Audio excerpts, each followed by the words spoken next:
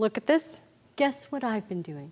I've been fussy cutting. Yes, these are the kind of scraps you get when you're fussy about where you cut. So let me show you. This is a lot of fun to do, and you can really highlight things that you wanted there. So let me take you through this. What I've done is I am replacing the center 4 patch that we've used all throughout this, and I'm replacing it with just one motif. And the first thing that I need to do is figure out the right size.